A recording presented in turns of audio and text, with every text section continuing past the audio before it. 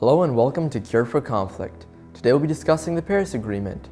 In 2015, around 200 countries met in Paris to discuss climate change. The details of the Paris Agreement revolved around global temperature, greenhouse gases, and emissions. Aside from the obvious goals of protecting the environment, the main focus was to keep global temperature 2 degrees Celsius above pre-industrial levels. It was decided that countries would come together later and set more ambitious goals for the future.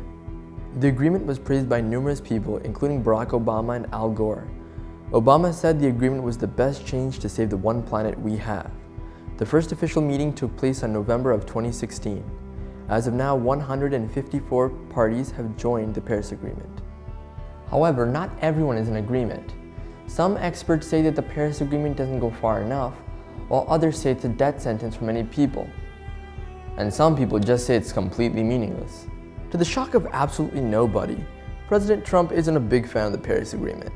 He withdrew the US from the agreement, saying that it put the country, or at least the people he cares about, at a disadvantage.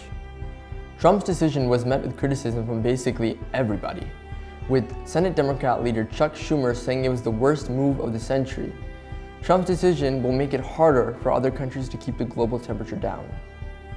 Well, that's all we have for this week. Be sure to like our Facebook, follow our Twitter and Instagram, and subscribe to our YouTube channel. We'll see you all next week.